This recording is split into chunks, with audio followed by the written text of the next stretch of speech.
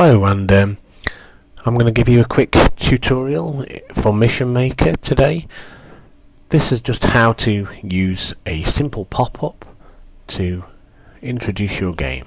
So let's go into Mission Maker now. I'm going to click New Game, and then I'm going to choose Edit. For the purpose of this game, I'm simply going to build a very quick world using 3 pieces, which I'm quickly dragging down. They're all identical. That should make a standard corridor. Now, as soon as the game starts, I want a pop-up to appear to tell the player what to do.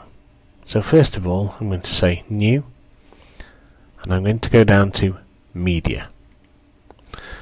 Next, I'm going to go along to Pop-up. This is a very simple introduction to the game, and so I'm going to use Parchment here. You'll notice that just here it now says parchment.tga, which means the game is referring to a Targa file. Now I want the pop-up to be a full screen pop-up, and I want some overlay text, and it can simply be welcome to the game.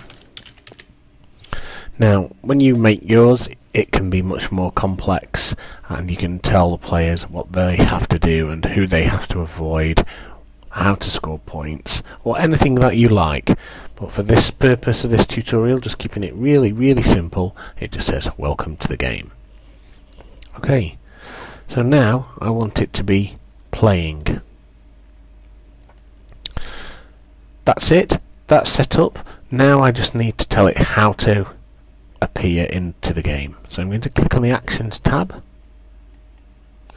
and I'm going to make it play with a global trigger. Global triggers just affect everything that's in the game. So I'm going to click on Global Trigger, and that global trigger will be Start of Game. So now the rule editor should say at the start of the game, Pop-up 1 plays. Now that sounds right to me. I'm going to accept the rule by clicking on the check mark or the tick, and now I'm going to just test it, see that it works.